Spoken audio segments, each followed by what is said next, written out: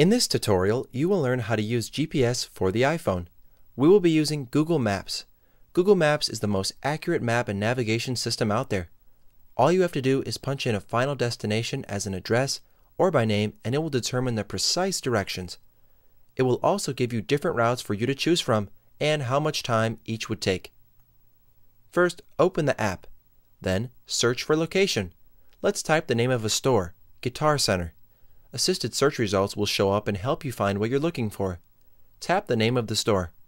The app will automatically locate the closest store to your location. Then, tap the car icon. This will then pull up all the route options.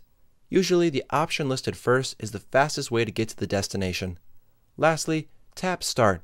This will now begin the navigation, and the Google Maps voice will begin speaking to you, letting you know where to go. You have now successfully used GPS for the iPhone. Leave your comments below or contact us by email. This was a HowTech.tv tutorial. Thanks for watching.